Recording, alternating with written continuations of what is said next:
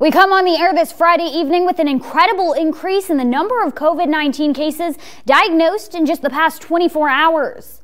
The number of new cases reported today is 2,075, a number we haven't seen since the spring.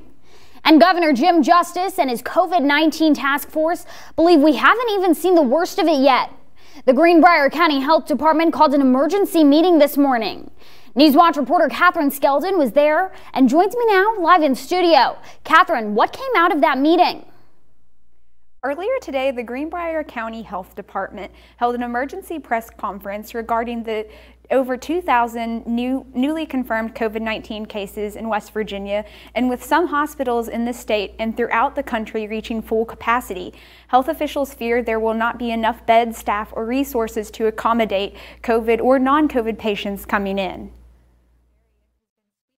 This is not propaganda, fear tactics, or politics. This is actual data from a health crisis. Dr. Bridget Morrison, the health officer of Greenbrier County, urgently reiterates outside the doors of the Greenbrier County Health Department during an emergency press conference about the ever-increasing numbers of COVID-19. I come to you today as essentially a desperate plea for our community, for our healthcare workers.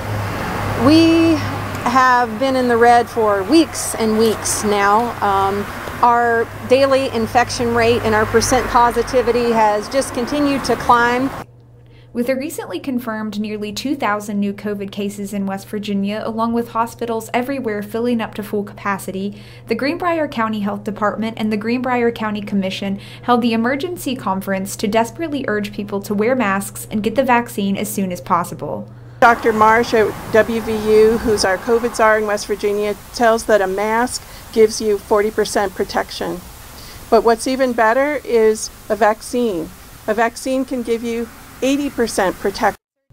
And with new cases rising every day, health officials fear the worst: a lack of beds, staff, and resources in hospitals to accommodate COVID and non-COVID patients alike. If our hospital is at capacity, and you take out COVID and you have other medical emergencies or some sort of trauma, there might not be any beds. There might not be any beds, or there might not be enough providers. And that's not just here locally, that's regionally, that's statewide, that's nationwide.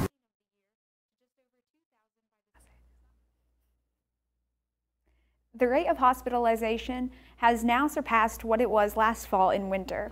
Reporting live in studio, Catherine Skeldon, Newswatch. Back over to you, Samantha. Catherine, thank you.